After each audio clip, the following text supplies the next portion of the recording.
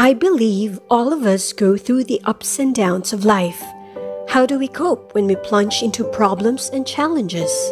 How do we handle our feelings when we feel overwhelmed, lonely, sad, depressed, frustrated, disappointed, or angry? I share with you this little story that I read from a book many years ago. This struck me and taught me something very important.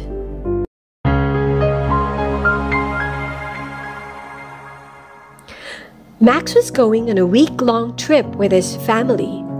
Whenever he traveled, he always unplugged the ham radio that was on top of the freezer and disconnected the antenna. He was out of the house only to remember that he hadn't unplugged the radio. So he ran back to the house, pulled the plug, and dashed out again. Unfortunately, he had pulled the wrong plug. He had unplugged the refrigerator.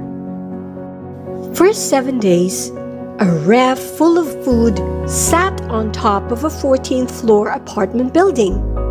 Take note, with the power off and during a very hot summer.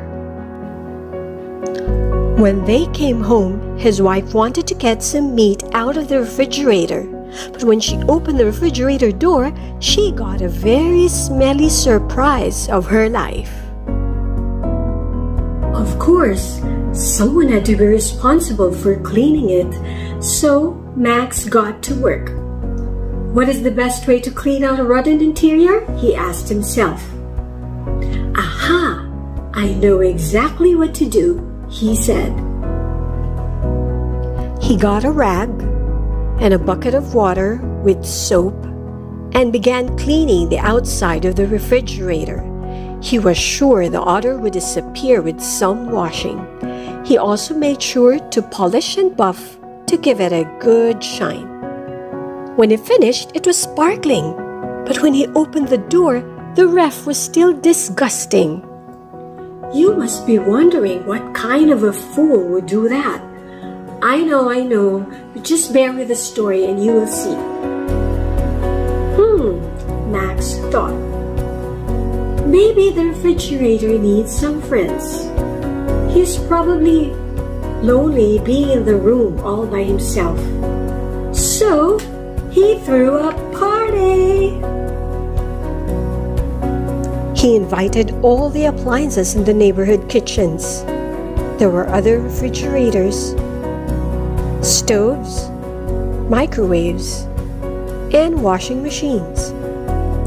A couple of toasters even recognized each other from the store, and the blenders were hit and mixed well with the others. Max was sure the social interaction would cure the inside of his refrigerator, but boy was he wrong. He opened the refrigerator door and it was even worse. Now what? Max exclaimed. If the polished job and social life didn't help his refrigerator, maybe giving it some status would work? He stuck a Mercedes sticker on the door. He painted a tie down the front. He placed a Save the Whales bumper sticker and bought the latest and expensive cellular phone. He then splashed it with cologne and even gave it a credit card for clout. Max was filled with pride. The refrigerator looked stylish and cool. He opened the door expecting to see a clean inside, but sadly, that didn't work either. What other options do I have? Max thought in desperation. What my refrigerator needs is some high-voltage pleasure. He bought copies of Play Fridge magazines. He rented some films about foxy appliances.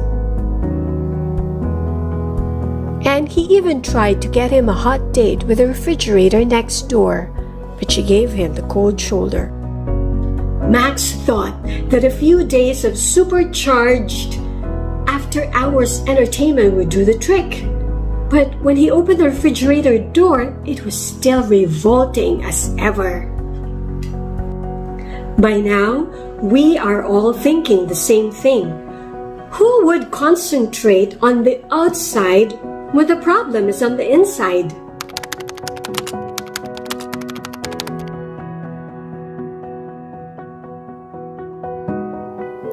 Let me see. Remember those times we felt down, frustrated, and we tried to distract ourselves by buying a new dress or shoes or getting a new haircut? We felt lonely and we think the solution is to date or party or have a fling. Perhaps we felt insecure and we tried to fill the hole by acquiring material things. So a new dress is bought, cash are spent, we hang out with other people, we date or party, we feel we belong, we feel less lonely. Well, until the shadows come rushing back. The important lesson this story taught me is to go within. Looking for solutions outside of the self may bring temporary relief. But if I need to address a painful emotion, I really need to go within and face it. And this is being brave, and it is the first step to heal. If you enjoyed this video, please do click the like button. And be sure to subscribe and tap the notification bell. Life is indeed challenging, but it can also be filled with love, light, and peace. And I wish that for you, from my heart, space to yours.